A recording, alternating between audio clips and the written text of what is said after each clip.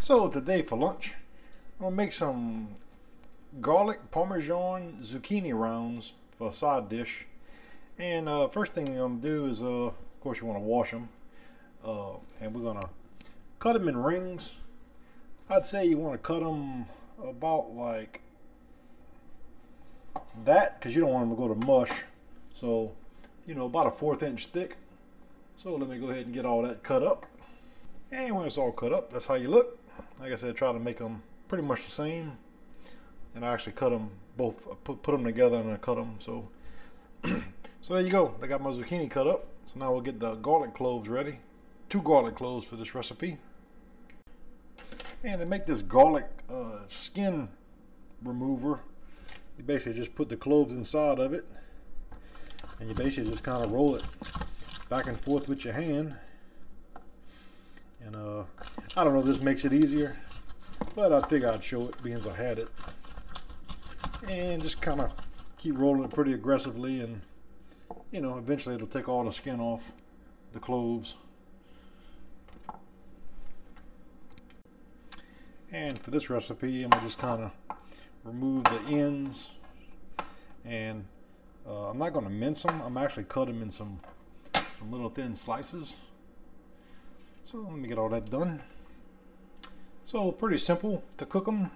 Go ahead and get your pan heated up and go ahead and put in the olive oil. This is 2 tablespoons. And we'll let that get nice and hot before we add the zucchini to it. And once the oil gets up to hot, go ahead and add the zucchini.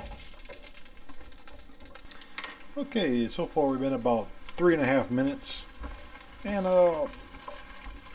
probably could have put a little less, that way I'd have had 1 layer, but I'm not too concerned about it. Like I said, it's starting to brown a little bit, so we'll do another 3 minutes, and then we'll add some seasoning to it. Been a total of 6 minutes. Go ahead and add the garlic cloves to it, as well as the Italian seasoning to it. And that's kind of optional.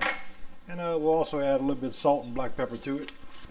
Some fresh ground black pepper, and a little bit of salt to get it started, and we'll just let it keep cooking until the zucchini's tender. So it's not quite there yet. Alright, we've been about 8 minutes now. We'll go ahead and give it a little taste, see what we got to add to it.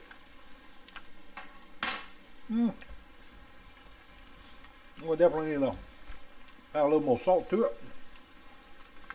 I think that'd be a good idea. And I didn't want to salt it too early because it would make the zucchini release moisture and they wouldn't get a good brown on them. That's how I kind of waited, you know, to the end. And I think I'm gonna add a little bit more black pepper.